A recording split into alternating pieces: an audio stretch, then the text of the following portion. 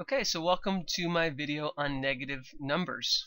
And I'm guessing that if you're watching this video that you're probably already familiar with positive numbers and where positive numbers go on this number line.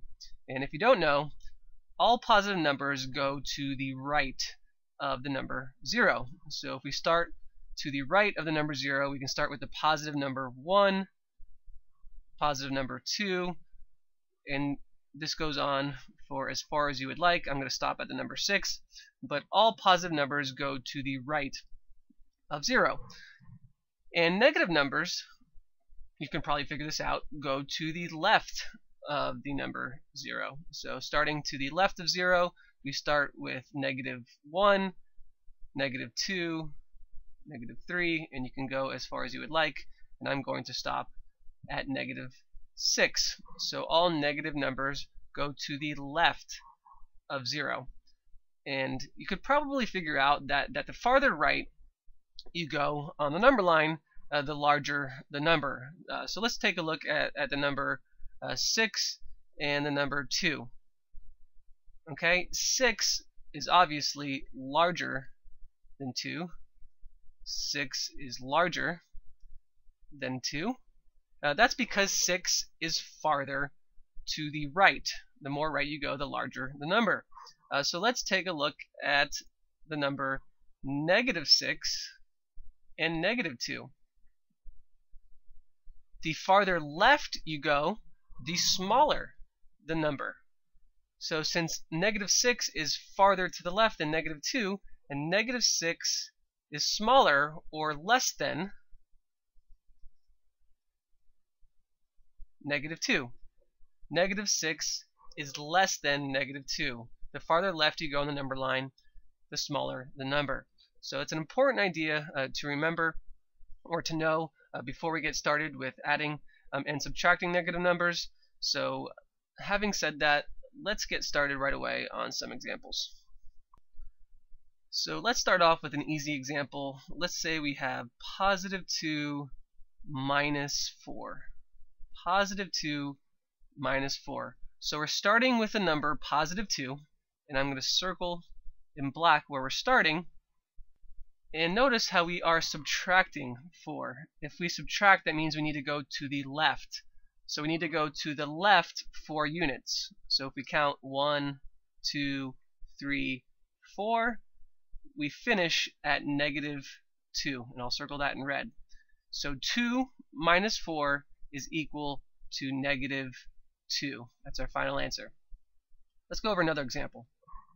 So let's say we have negative 2 plus a negative 4.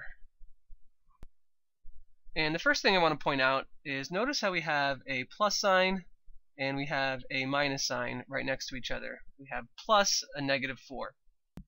A positive and a negative are the same thing as a minus sign. So that's something you need to remember. A positive and a negative together are the same thing as a minus sign.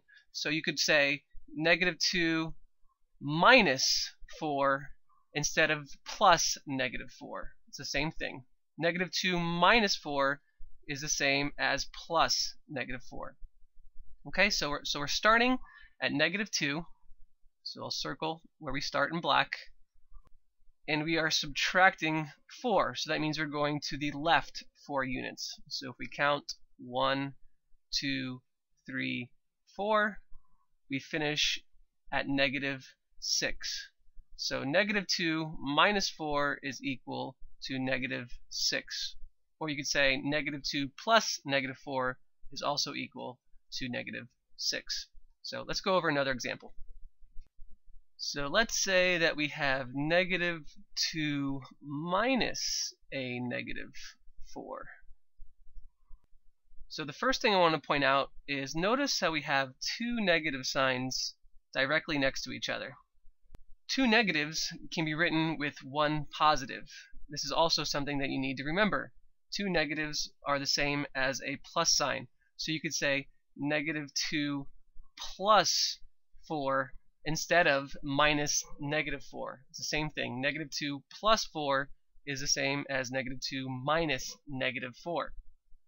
So if we start at -2, and since we're adding 4, that means we need to go to the right 4 units. I'm going to count 1, 2, 3, 4 units to the right, and we finish at +2. So you could say -2 plus 4 is equal to +2. Or you could say -2 minus -4 is also equal to +2. So I hope this video gave you a better idea of adding and subtracting negative numbers. In my next video, I'm going to go over multiplying and dividing negative numbers. So stay tuned. I hope you're enjoying these, and I will see you in my next one.